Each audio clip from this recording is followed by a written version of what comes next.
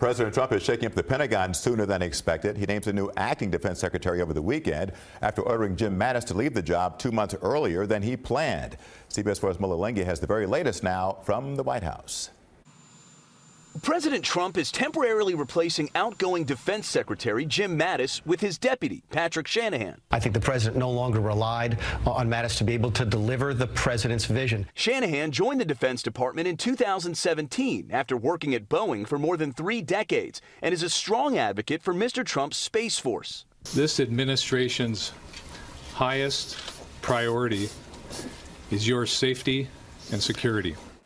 Mattis resigned last week after the president's decision to pull all 2,000 U.S. troops out of Syria. Over the weekend, the president rejected his offer to stay on the job until February. Shanahan takes over January 1st. Mattis's sudden departure has triggered widespread concern here in Washington, even among members of the president's own party. Some devastating decisions are being made, even with people giving strong input in the opposite direction. Sunday, Mr. Trump tweeted that Turkey's president will eradicate whatever is left of ISIS in Syria, adding, and he is a man who can do it. Muslims need to ultimately police Muslim lands. When Americans are there and we kill someone who lives there, they see it as a religious affront.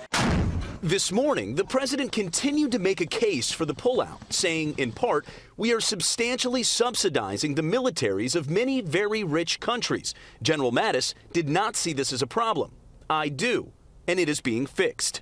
Mola, CBS News, the White House. And CBS News has confirmed that outgoing Defense Secretary Mattis has signed the order to begin the process of withdrawing U.S. troops from Syria.